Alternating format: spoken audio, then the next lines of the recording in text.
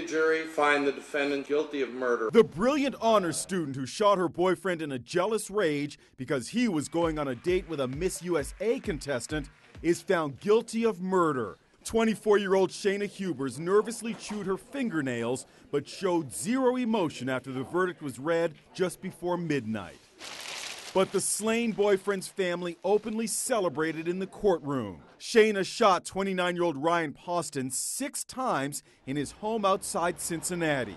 She claimed self-defense. She killed him when he made a date with stunning former Miss Ohio, Audrey Bolte.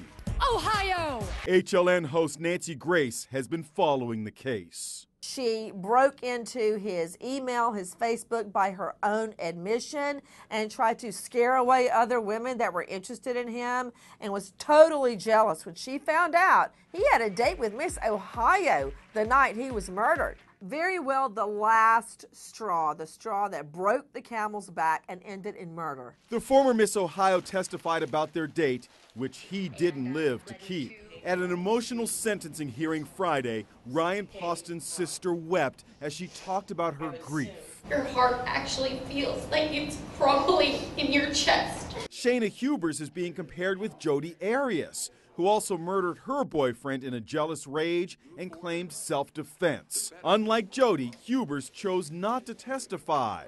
No surprise to Nancy Grace. I think it really hurt Shayna Hubers' defense that she did not take the stand. Now, true, we know she would have been carved up on cross-examination like Thanksgiving turkey, but the jury doesn't know that. If she's innocent, why not take the stand and explain what happened?